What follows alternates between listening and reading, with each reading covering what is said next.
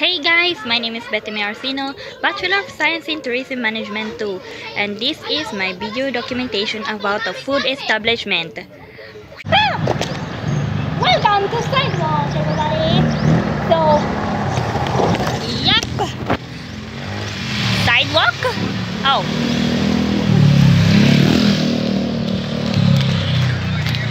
Sidewalk. So here are so many menus out there and it's time to go inside.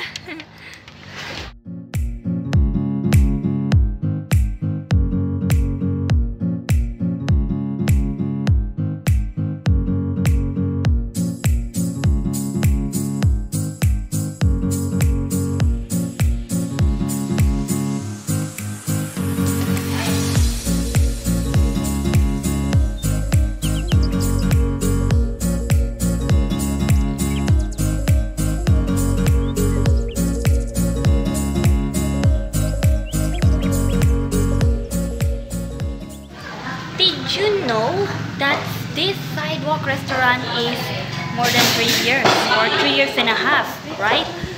So they got some biscuits and some menus and say hi to the waiter. And now we have a specialty food prepared. This is Lomi. So, let's eat.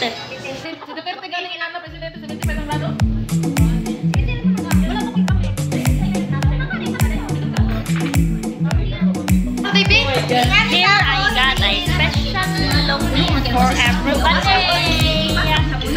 Then say hi. Happy birthday, man. Thank you so much. Yeah, bye-bye. Today is your birthday. Thank you. So, let's taste the special Lomi. Oh, So good morning everyone. wow, it's so hot. Sidewalk refreshment, and this is my specialty. Lomi. It's very delicious. Very delicious. Yeah. Like me. Delicious.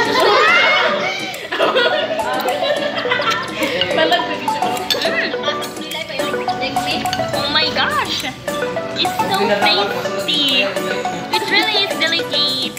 The aroma, the flavor.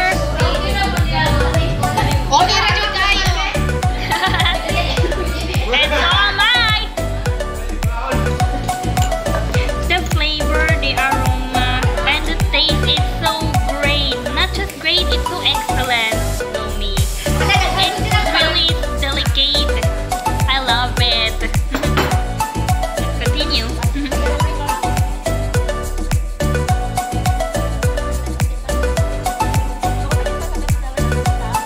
My childhood memories about this specialty dish is when I was a kid, me and my family ate Lomi at Cebu City.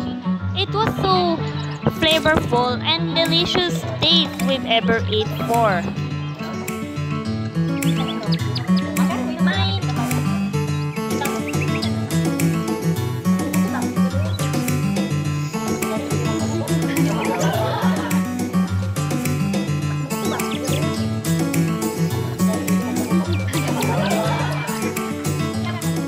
My experience to the food on the culture and society where I belong is a Filipino cuisine.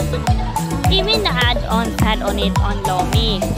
Since Lomi is a specialty dish in this entire Dinagat Islands, it has add-ons on it like egg, hot dog, and more. That's why Lomi was not only the best food ever, even one of the most Filipino cuisine they ever taste for. The flavor, aroma, color, and even some delicacy.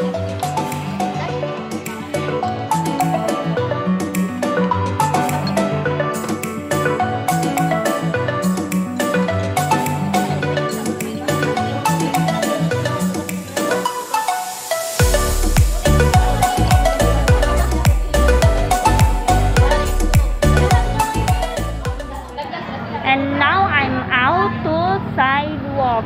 So isn't it great? I mean, it was so delicacy restaurant ever, the best restaurant ever, I say. But in my opinion, I would love going to the Sidewalk, not only by myself but my friends and my family. So that's it for my vlog, and thank you so much for watching, and see ya soon.